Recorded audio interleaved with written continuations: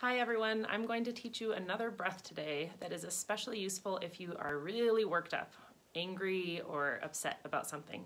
It's a very calming breath that helps bring your energy down, and I often use it before bed if I need to try to get ready to go to sleep, and my daughter loves to use it as well, and it's very fun and simple. You get to use your imagination, or maybe you even have bubbles or a pinwheel at home.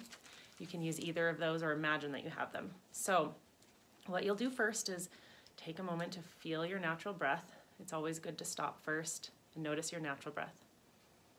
Notice how you're feeling. Right now, if you're angry or upset, you might feel your heart beating or your breath might be a little faster than usual.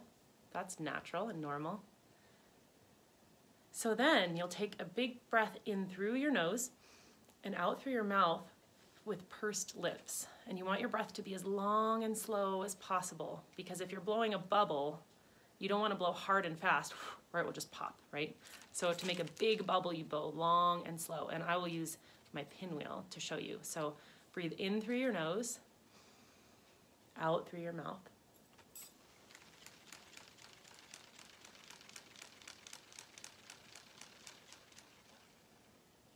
Again, in through your nose,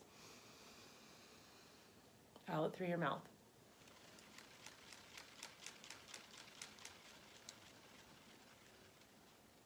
One more time.